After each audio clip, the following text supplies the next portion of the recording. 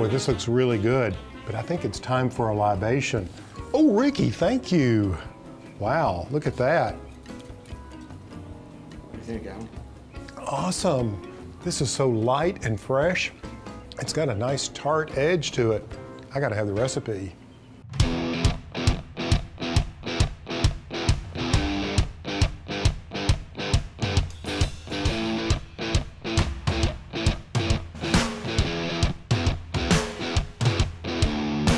Guys, what I'm going to be doing today is called the Hemingway Daiquiri. It was actually created for Ernest Hemingway in Havana, Cuba at the Floridita bar.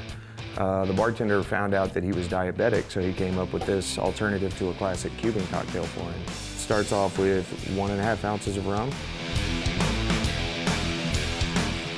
1/4 ounce of maraschino liqueur, 3/4 ounce of fresh squeezed lime juice, and 1/2 ounce of fresh grapefruit juice. Add ice to fill.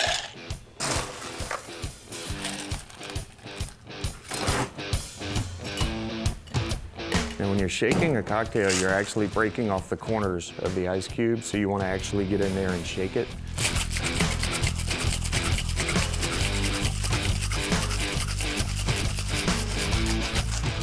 That imparts just a ton of oxygen into it. It makes it a little bit frothy. However, when you do it, you're breaking off the corners of the ice cubes. And if you leave those sitting, it'll actually dilute the cocktail. So I'd pick a cone strainer and get rid of those.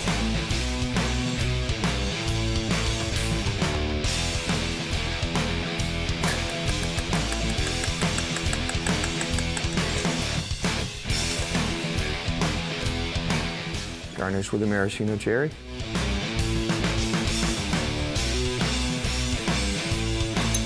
And there we have the Hemingway Daiquiri.